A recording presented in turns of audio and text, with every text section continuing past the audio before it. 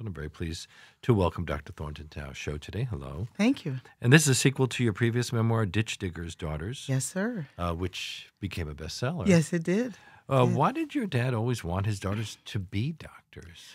Well, my dad was the generation of the Great Depression.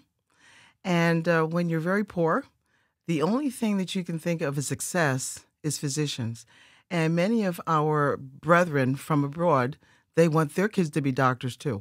You know, the Italians, my son the doctor, my daughter the doctor, they felt that medicine. And my dad would say, if you can heal somebody, if you can make somebody well, it doesn't make any difference what color or gender you are.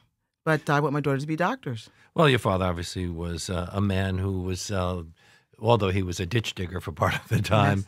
he was a man of great intelligence, and you quote him all throughout the book. Yes. So do you still hear his voice in the back of your head? All the time, every day. There's not a day that goes by that some of his wise words or sayings or thought processes go through my mind when I try to analyze a certain situation. Did he prepare you for racism and sexism, especially? Well, he had to because even he raised 6 girls. He had 5 biological daughters, and our foster sister Betty. So he raised 6 girls.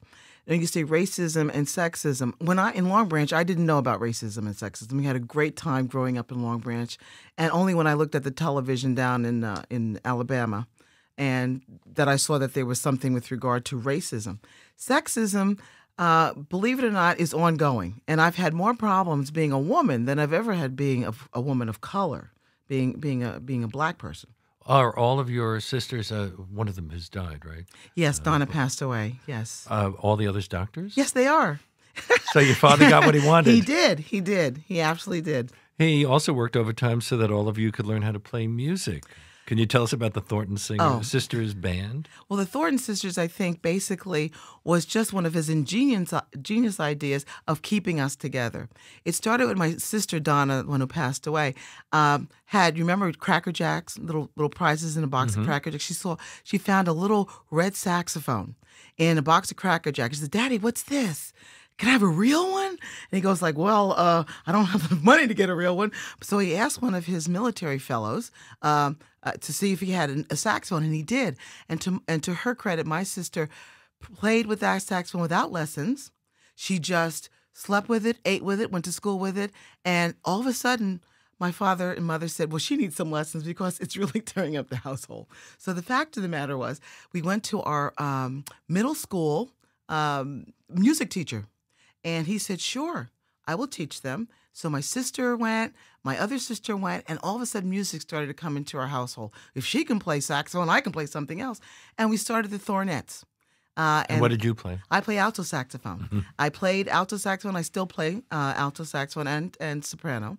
And did you travel and earn money? Yes, we did. And that the Thornton Sisters band became, we went on Ted Mack and the Original Amateur Hour in those days. And from that time on, the Apollo, we won 6 consecutive weeks at the amateur week on Wednesday nights at the Apollo. We're always looking for that hook that would drag people off the stage.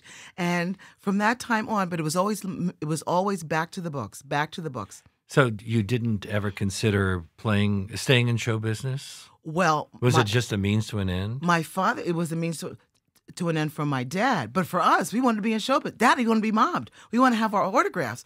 And we played at the Brooklyn Fox with Murray the K and the Swinging Soiree. He said, forget about this doctor dream. We're the Thornton Sisters. He said, no, girls. You know, when you're 15, 16, got great figures, looking good, people will look at. But just think 15, 20, 30 years, when you're 50, 60 years of age, trying to blow a saxophone. A 50-year-old woman, all gray, arthritic hands. It's not a pretty sight to see. And nobody's going to pay any money to see an old, withered-up woman trying to blow a saxophone. But if you have them scraps hanging around your neck, and they call you Dr. Thornton with the skill, yep, they'll be coming to see you.